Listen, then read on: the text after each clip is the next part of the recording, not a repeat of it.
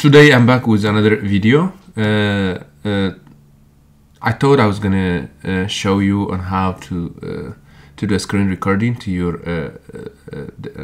laptops, whether you are in desktop or in a laptop or either any other computer devices. To do that, I have the one that I always use, even in the previous most of the previous videos that I uploaded. I have used it is the QuickTime player device, and then using that I can record whatever is happening in the screen, plus my voice using a microphone. For that, here I am gonna click the QuickTime player. It's just trying to ask me if I want to play because it's a player, but I just want to other things. For that, I will go to the menu, file menu here. In the file, I would click the screen recording. It's great because I'm now also recording. So, but yeah, you would click this screen recording, and then there will be a record button you have to click and then start recording.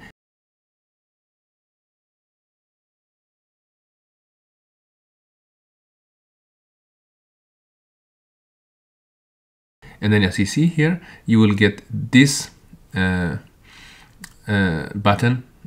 be on the top of the bar, and then which shows you it's recording. Once you want to stop recording, you're gonna click this, and then it will stop recording. And then, like I said, this method, it's this way you are recording whatever is happening in the screen. Like I said, I'm clicking this, it will be shown there, and I can open. I can go to the browsers. I can click here. Everything I'm doing here will be recorded. I can go to any YouTube. Everything will be recorded. I can go this here. Whatever I am doing here is being recorded that way. Yeah, like I said, in the options, you can select what portion of the screen you want to record. Do you want to record only this part? Do you want to record some part of it? Do you want to record the whole part of it? You will get in the options. And so that way you can record both your screen as you talk. And I hope that's helpful, and I hope you will start recording your video or any document easily, and so that you know what this helps, right? To document, and also if you want to share to your any friends how to do something, and how to create a file, and how to create these things, and how to move things.